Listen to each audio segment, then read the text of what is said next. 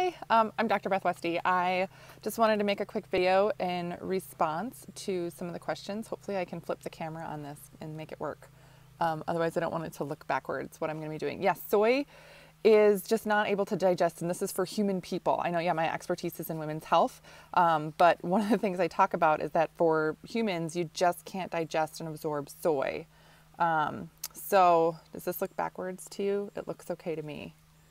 So when we talk about soy and the size of the proteins here are huge. I don't know how to flip the camera. That takes a screenshot, I think. I'm not that cool with this. Okay.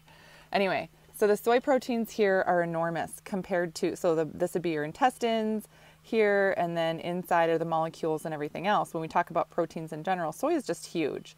So it just can't be absorbed. So what happens is, when you're looking at this, the soy proteins are so large, it irritates the lining of the intestine, and it actually prevents a lot of the other nutrients that are consumed along with it at the same time from being absorbed properly and getting into your bloodstream. So your body just doesn't get those nutrients then.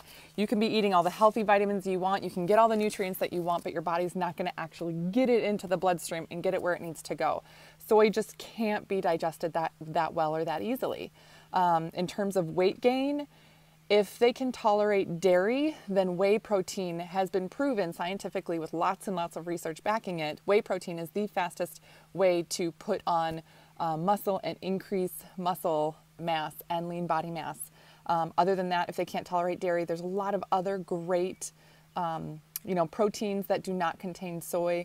Pea protein, rice protein, hemp protein, all these other things, very absorbable into the body and can help kind of put on weight. Another thing with kids though, I just posted a recipe, I'll put it on this too, on this reply too, I think I can figure out how to post it.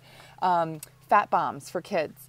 That helps a ton. And Pinterest, fat bombs, and there's so many recipes for getting healthy nutrients into your kids. You can make them so many different ways. I make my fat bombs with protein in them because I like to have that extra protein boost for my kids. You can also put vitamins, other nutrients, minerals in the fat bomb as you mix it up.